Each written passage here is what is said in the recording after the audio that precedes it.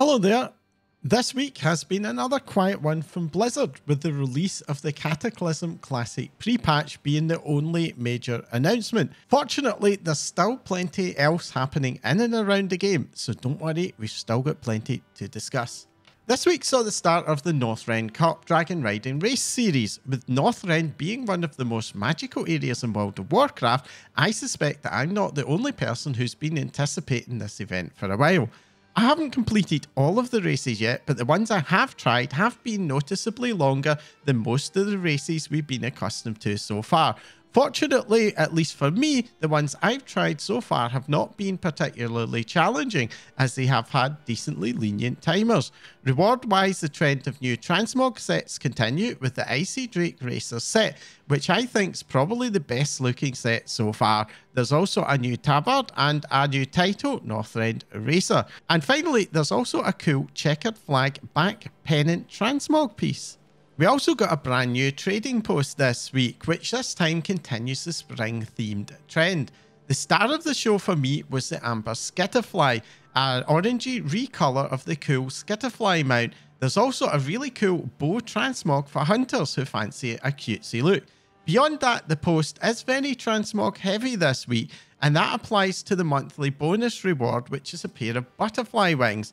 Unfortunately, in launch day, the mount was bugged, which meant that players who bought it didn't actually receive the mount, but did still get charged. Fortunately, this was quickly resolved by Blizzard and everybody did get their mount, but it's fair to say that this did cause a bit of anxiety for affected players initially. I was lucky enough to notice a forum post about the issue and was able to delay my purchase until it got fixed. Week 2 of the new Season 4 also continued with a bit of a buggy theme, with issues with legendary items being mysteriously capped at item level 502, and when that was resolved, briefly overcharging for flight stones. While issues like this are pretty annoying and do get a lot of attention when they impact higher numbers of players, I will say that they were at least fixed by Blizzard with commendable speed. Another notable hotfix this week was for the items purchased using the new antique bronze bullion. Players very quickly observed that upgrading these items came with a very high flight stone cost due to the large number of steps, up to 14 in some cases.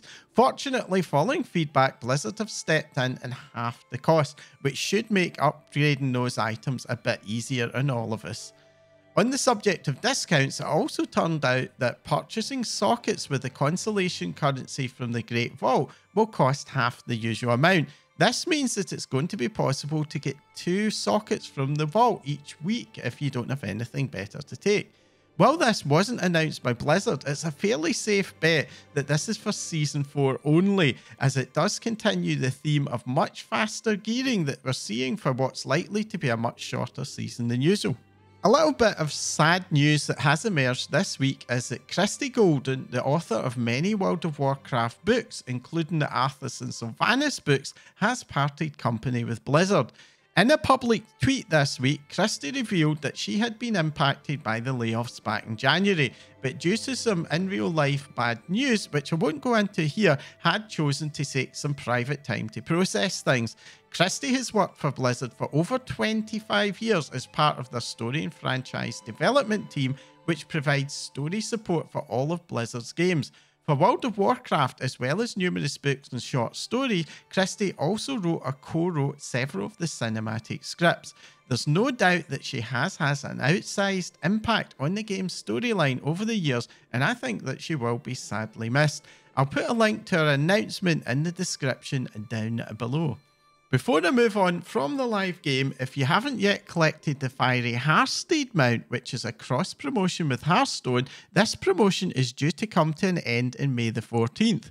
Getting the mount just requires that you download and log into Hearthstone. You don't even need to play a game, so this can be done in as little as 10 minutes depending on your download speeds. Hearthstone is free to play, so there's really no reason not to go ahead and snag that mount. While I'm on the subject of reminders, this coming week marks the release of patch 10.2.7 Darkheart, and Blizzard have released a short cinematic which provides a bit of a setup for the main storyline of the new patch. I'm not going to conclude the cinematic here as it obviously has a lot of story spoilers, but I will put a link to it down in the description. This release will include a bunch of story-related content, including Troll and Draenei Heritage armor, but if you're looking forward to Remix Mists of Pandaria, that's going to come just over a week later with a global release on May the 16th. This coming Monday, I will be releasing my full preview and survival guide for the new patch, which will provide a bunch of info on what is going to go live and when, along with covering a few hidden gems that are due to drop. If you're not already a subscriber, do make sure to hit the subscribe button and the bell icon so that you get notified as soon as this video goes live. Over in the Classic front, and this week saw the launch of the Cataclysm Classic Pre-patch. The Cataclysm Pre-patch brings the Goblin and Worgen races to Classic, along with updates to the Eastern Kingdoms and Kalimdor with the revived 1 to 60 leveling experience. This brings the old world and Classic in line with the modern game. It means that the only way to experience the original vanilla version of the zones is now in Classic era, Hardcore and Season of Discovery servers. The pre-patch also brings in the archaeology profession and the transmog system to Classic. While I don't plan to actively play Cataclysm Classic, as most of the content is available in the modern game, this is going to be very interesting to follow and watch how this version of the game plays out. For many players, Cataclysm marked the end of the old school style of World of Warcraft. I've no doubt that it will have its nostalgic attraction, especially for players who started in Cataclysm, but I really do wonder if it will get the level of interest and staying power that its predecessors managed to drum up. With Season of Discovery getting such of a focus in the imaginations of Classic players, it also faces a level of strong competition for player attention that I think the previous versions didn't have to face. I know that many players are already looking forward to the idea of Mists of Pandaria Classic. I just wonder if Cata will generate enough numbers-wise to justify Blizzard keeping this particular thread going. But what about you? Are you going to be playing Cataclysm Classic, or have you seen it all before? Let me know in the comments down below. On the subject of Season of Discovery, and things have been a bit on the quiet side news-wise this week, but we did get some tuning buffs for Hunters, Shamans and Warlocks to get their teeth into. Details on screen now. Moving on to PTR Watch, which is where I cover the news from both the alphas and the PTR, along with data mining news, and content creator So Breezy did some testing of the BF8 Battle of the Zaralor raid on the 9.2.7 PTR. So found that the raid appears to have had some changes to make it easier to solo, including the removal of the 99% damage reduction in the Queen's Court encounter. Now, not all of the raids were testable on the PTR, so it's impossible to say how extensive these changes are, but I'm very hopeful that this means that Blizzard has done a full pass over BFA raids to ensure that they are soloable.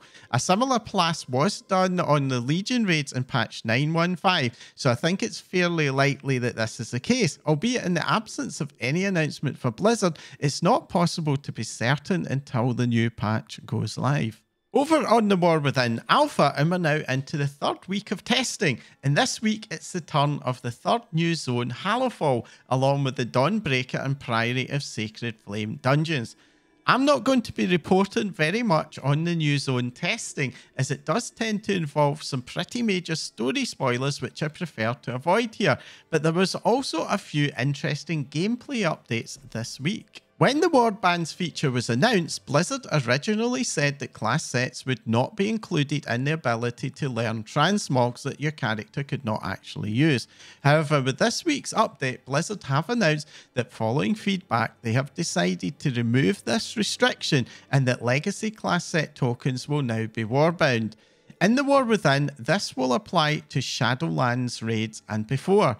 They did say that for current content, the restrictions are going to remain in place due to how powerful the class sets can be for players. We also got another set of hero talents to dig through.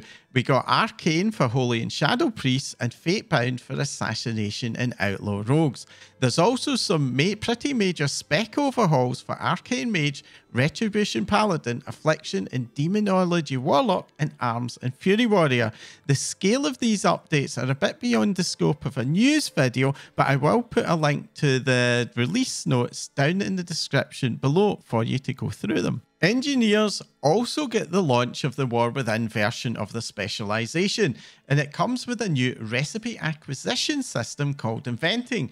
When crafting, engineers will have a chance to get a prototype item that they can then use to discover some new recipes. One interesting discovery that has come out of the alpha testing is that when you complete a quest which rewards gear or weapons, it now results in earning all the appearances for all armor and weapon types, and not just those for the character you happen to be on. On live, currently, when you do a quest with a gear reward, you'll typically only get the item you can use. For example, plate users will get a plate item and cloth wearers a cloth item. But under the new system, while you still only get the item you can use, the appearances of the other types of items are automatically added to your appearance collection for use by any of the alts which can use it. Well, that's all the news for this week. If you found this video even vaguely useful, please do let both me and the YouTube algorithm know by hitting that like icon. And if you forgot earlier, now's a great time to hit the subscribe button and the bell icon so you get notified whenever a new video goes live. I release my weekly news updates on Saturdays at 5 PM UK time, and I also regularly release guides, previews and review videos through the week, so there's plenty more content coming real soon now. That's all for now. Thanks for watching.